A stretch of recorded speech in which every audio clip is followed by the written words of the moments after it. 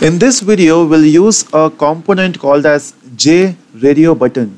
So what exactly JRadioButton is? It's a option button in which you can choose only one out of multiple options. It's something like when you fill up an online form and they will ask you for your gender, maybe male or female. So you will select one of them, right? So let's create a Java file in which we'll ask a user. So we'll say user input. We'll ask a user to enter his name and his gender. Let's say if a name is, let's say, Rahul, so gender is male. If your name is Sangeeta or Sheetal, the name will be the gender will be female, right? So depending upon his gender, will grade that person. So if your gender is female, so we'll grade as Miss Sangeeta or Miss something. If your name is Rahul, so we'll say Mr. Rahul, right? So that's the code we want to do here. So we'll say let's create a file, and let me remove all these extra comments. So first thing we need here is a class. So we'll say the class name as radio demo. In this class I need a constructor, so we'll say it is radio demo again. Now, what are the components I need? First, I need a text field where user will enter his name. So we'll say text field, we'll say T1. Next, we need some button, so that will create an event. So we'll say button B. Then we need a radio button. So we'll say J radio button. We need two buttons, one for male, second for female. So we'll say it is R1 and R2, R1 for male and R2 for female. And yeah, that's it. Then we'll need something more. Yeah, I need a label to show the output. So we'll say J label, we'll say L. So let's create all these objects. So we'll say T1 equal to J text field, and the size of this text field should be 15. Then we require a button, so we'll say B equal to new. I missed new here. So next is new J button, and we'll say the text of J button will be okay.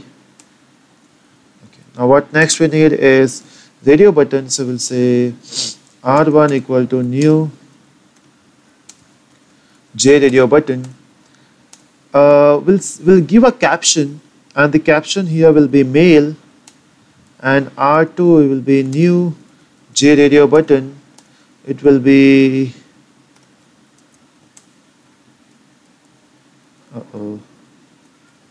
it should be female.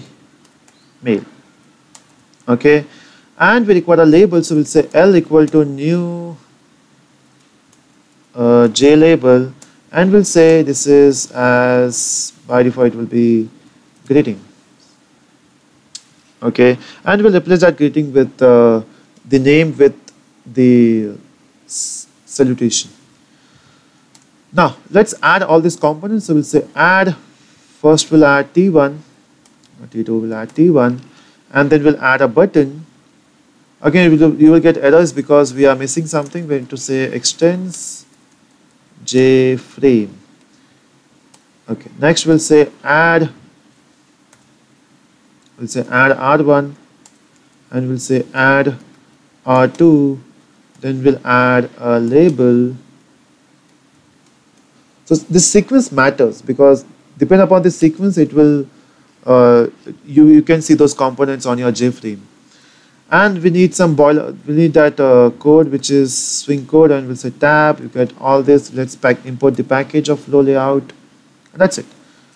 Now we need to add a listener to button. So we'll say b dot add action listener, and this time we'll use anonymous object, which is this is what I love. So we'll say new action listener,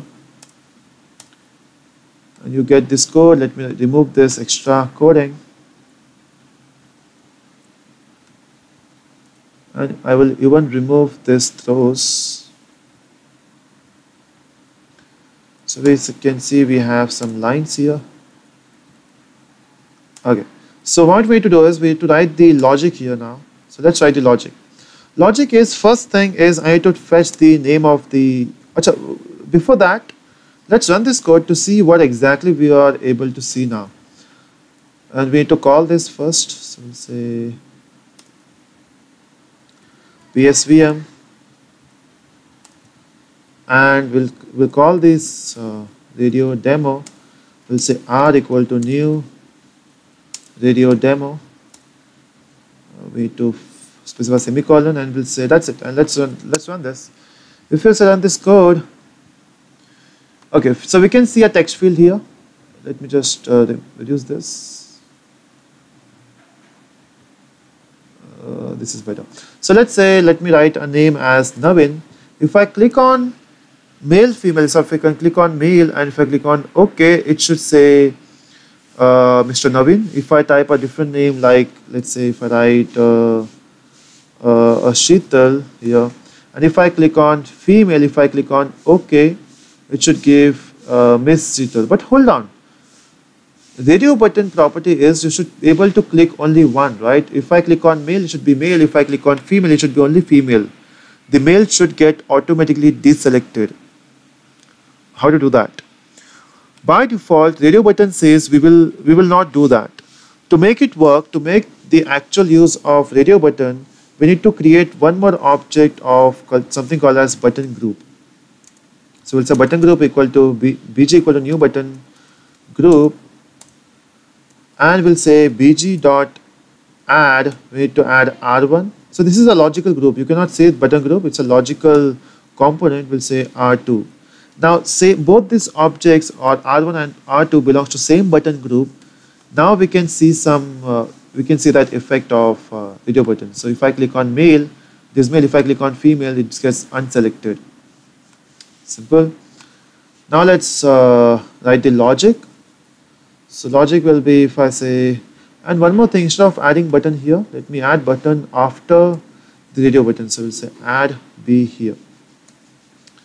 Okay, the first thing is we'll take a string. We'll say name equal to. Now you will get this name from text field. So we'll say t1 dot get text, and we need to check which radio button has been selected. So if I say if, now how to check which radio button is selected? We'll say r1 dot. So there's a method called as is selected. So there's a method called as is selected, and is selected method will return you a boolean value. So now you need to check for true and false. If this is the case, we'll create a string, or we'll append this name with a salutation which is Mr. plus name. Simple. And else condition in this will say name equal to, it will be miss dot plus name. Clear? And then we'll assign that text on label. So we'll say l dot set text, and we'll say name. Clear? So how to check the button is clicked or selected? It is with the help of is selected method. And if I run this code now, let me type a name. We'll say Navin. If I say male, okay, it is Mr. Navin. And if I say the different name as, let's say, Sheetal, if I say female, click Miss Sheetal. If I use a different name, let's say, again, a boy named Rahul. And if I say male, okay, this is Mr. Rahul. Clear? So this is how you need to use radio button. So that's from this video, and for the next video, please do subscribe.